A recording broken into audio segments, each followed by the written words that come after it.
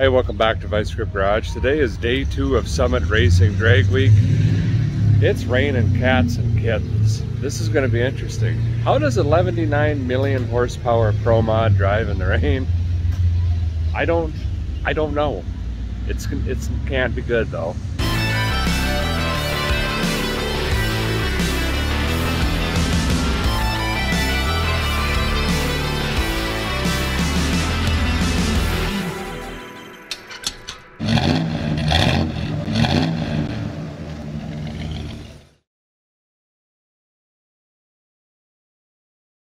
These guys did take the wheelie bars off. They got stuck in the driveway last night, so they threw them up top and zip tied them down.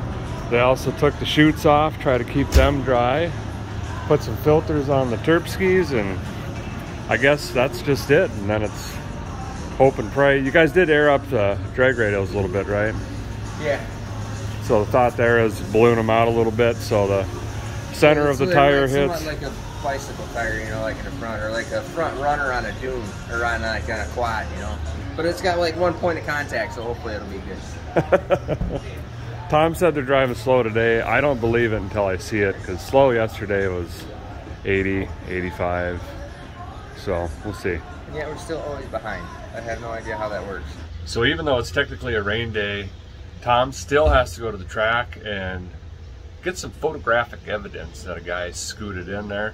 But first we're gonna go down the hill, gas up. Those guys came in on fumes last night, put a couple gallons in. They actually ran out just down the road. And then we're gonna hit the interstate, see what happens.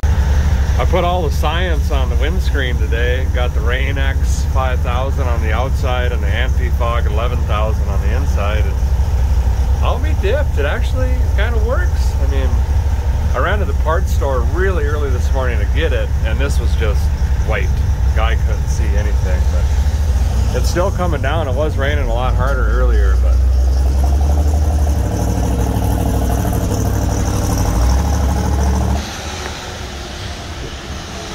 I thought you were playing the blinker game on me. You were turning left, but your right blinker was on. It's opposite from the car. Oh. The car goes left, the trailer goes right.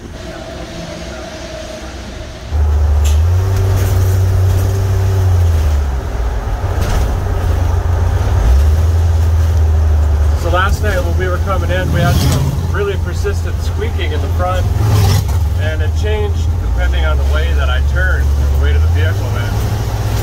And today that's gone. So I'm not sure if it was chassis, something with the air suspension. I don't know how any of the stuff under there works. But today it's not doing it. So I think the rain has kind of lubricated whatever was grinding. My only fear is we lose a spindle. I've done that before on the road, and that was a complete nightmare. These are NASCAR takeoff A-arms with Chrysler ball joints, and I have no idea what the spindles are. So I mean, we could be in a hurry for parts, but we're just gonna keep our ears open and hope it doesn't come back. I guess we'll just kind of pretend we didn't hear it earlier. Just pulled into Edgewater, yeah. And Eli here, he sent me a message. He's a crew chief on Blackhawks. Look at this. He gave me this. He wore this every day, right? Yep. That's pretty awesome. I'm gonna put this up here in the truck. I'm gonna take it home, stick it on the shelf.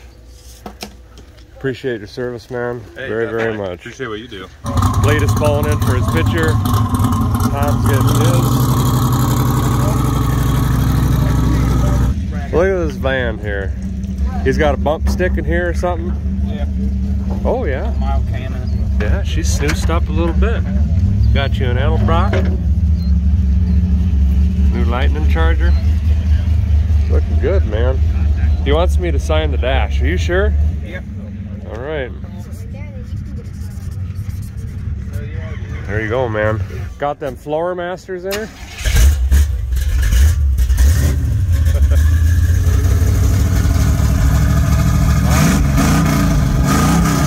Got them digital cutouts, I guess. You guys are the best fans ever. I swear it. Right now we're on the way to Indianapolis, Indiana. Yeah, I think that's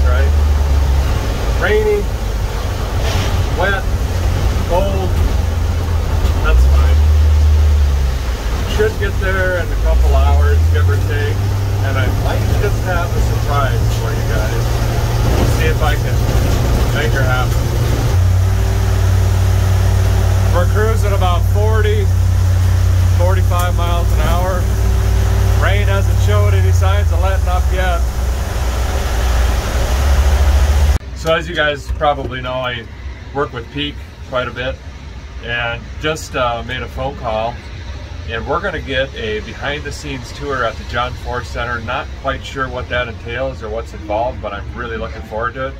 John's actually there today. Can't promise that we'll meet him, but it's still better than just hanging out in the rain.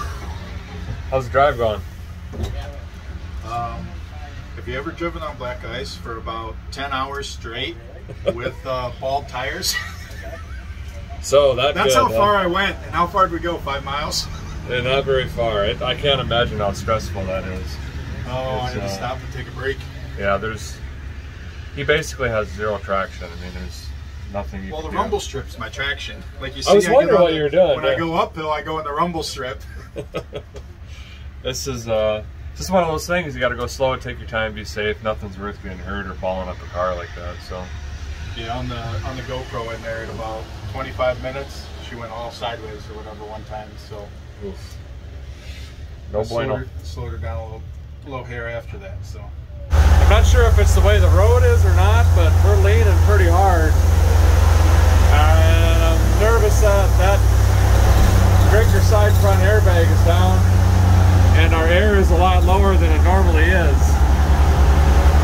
But could the road be tilted? I don't know. I think for now we're just going to pretend I didn't say anything until stuff starts rubbing or we bottom out. I'm assuming Tom's going to want to take a break again here in a little bit, and then we'll take a look at it. So where's the fuse to that part? The relay's here.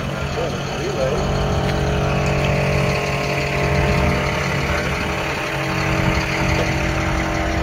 Off that relay. And I mean, all it's doing is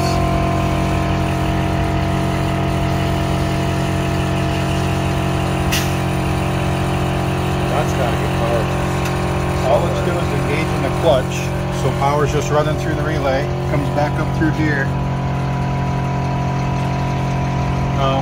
Here's your problem right there. Easy fix. Just some wires came unplugged. There's a trans dipstick that had wires zip tied to it, and bumpy roads, whatever. Dipstick fell, unplugged the wires, so the air pump on the engine, the compressor wasn't kicking in. So we didn't have enough air in the system to air up both bags, which is way better than. Oh, I'm telling him. Yeah. He's like, telling all of them. He's like, I know this. We just went over it. Hey, we just figured this out. But I was actually dreading trying to figure out how airbag systems work or whatever these are. So this is great news. I'll show you really quick. So this is the relay that runs the compressor, and I thought maybe a fuse had blown. So I was looking for a fuse, and Steve came over here and pointed out that here's the power back here, and this bouncing around, unplug that. Oh, is that all it was? Yeah, and that kicked off.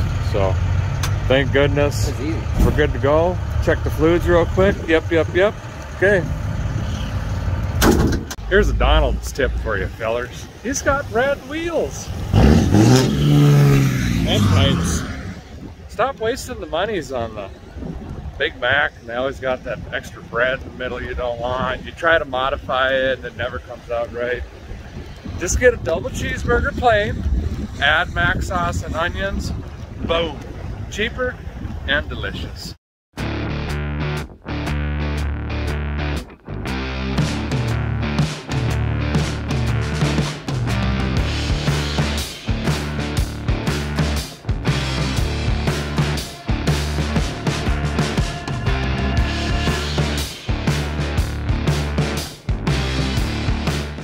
Well, we made it. We should be pulling into John Force's shop here in just a minute.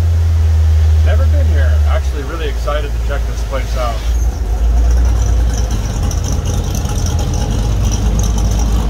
Look at that. Got the Chevrolet right up front. Not gonna lie, guy's pretty excited right now. Just got in here. They're gonna let us come in and actually take a tour of the facility. And I just got a sneak peek. You guys are gonna like this. I'm gonna go grab Cletus, Tom, Kevin from KSR, a couple other people. We're gonna go check this place out.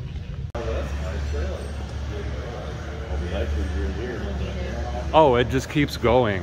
Like, do you get on a trolley or like a cart, or can you walk Yeah, we this? have bikes. Oh, it's all walkable. This is also an exercise program. It's not just a tour. Wow. It goes all the way to that door down there. I don't know how to ride it. That's impressive. Look at these banners. As a team, 21-time champion. It's just absolutely incredible.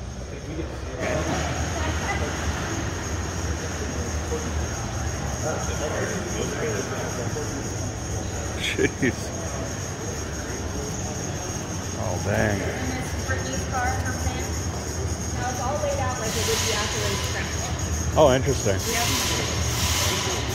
Is that just for familiarity, or? Yeah. So they stage these up exactly how it would be at the track. This is Robert Kite's funny car. Cool. Is that the same one? Poor guy's got a whole stack.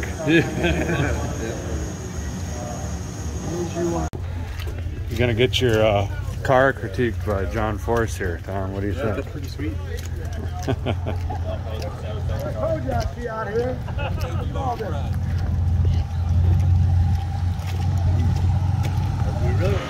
Got that there. Peak coolant, blue def, windshield washer, got her all. 114 million blocks. Whole bunch of peak back there. A lot of stuff. I can't show you what's over here, sorry. Engines, freaking. That's the first Camaro body when you went back. Body number 1. That's how you lift it. Oh, that's a yellow.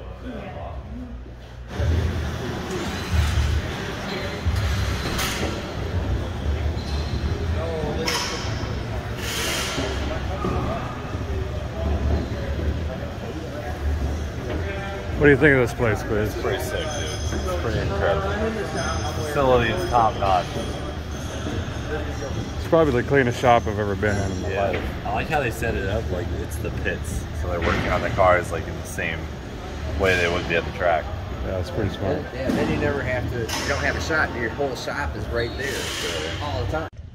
John is such a cool guy. He is absolutely hilarious. The guy is something else. He accidentally burned his finger on Cleater's turbo.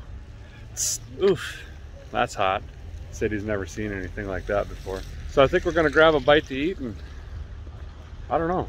Are we there yet? No, we got a ways to go. Tom's got to do a little bit of work on the car, so we came to his friend's house, Johnny's place.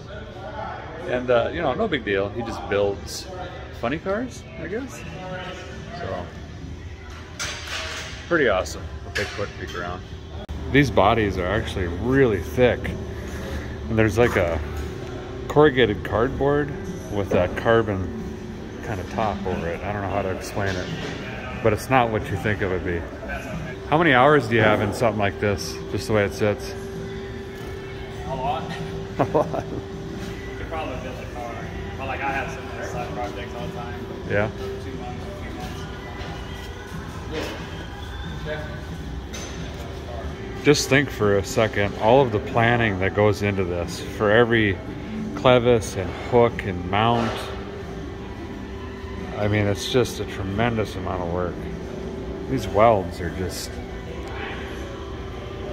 unbelievable. Some really talented people out there.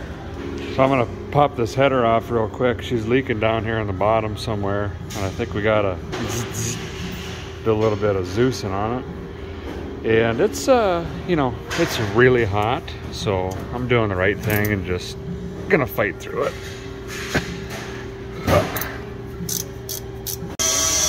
Got the header off, silicone cleaned up, and he's gonna weld it up over there. There's a crack on the bottom there, and then we'll get this put back on. Steve's underneath checking the rods and main bearings right now. Tom made some phone calls, went down his contacts, found a feller that builds race engines in his pole barn in the backyard, and I'll be dipped if he doesn't have the right bearings. So I think they're making a deal right now to pick up some bearings, and it was only like 1.4 miles from where we're working on the car, which is just crazy, but worked out. So we're at Jeff Edwards Racing, right in his backyard, and he's got stuff and tools and things and more stuff and tools and things. He does it all. A lot of machining, it sounds like, but he also does some assembly. That guy just hanging out. Huge amount of respect for fellers that can amass this kind of collection of tools and knowledge. I don't know, I think it's a line hone machine. I'm not sure.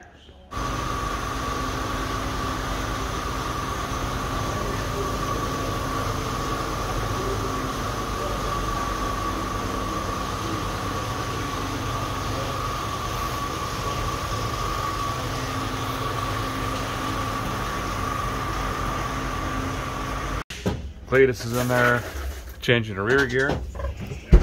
Look at that root beer brown. It's beautiful. Yep, Plymouth Deluxe.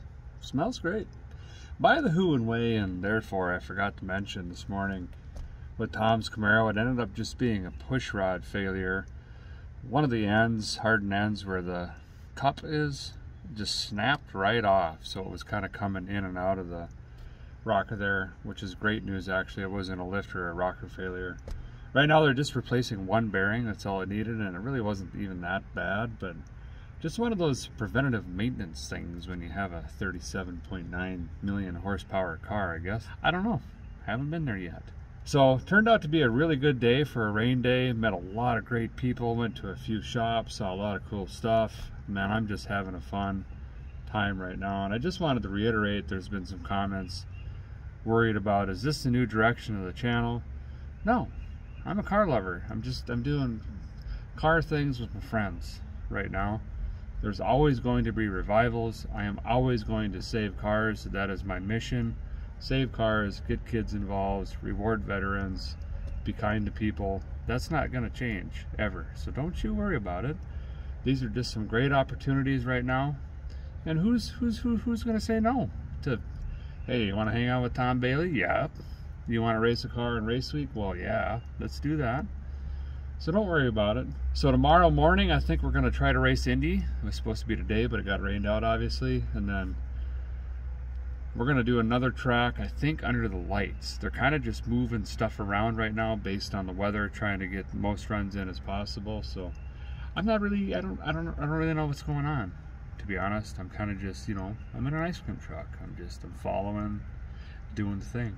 I know you should stay tuned. There's a lot more action coming. Definitely some more racing. There's more road tripping. I'm sure there's going to be more broken parts. That's fine. Thanks, guys, for watching. Appreciate you all very much, and we'll see you next time.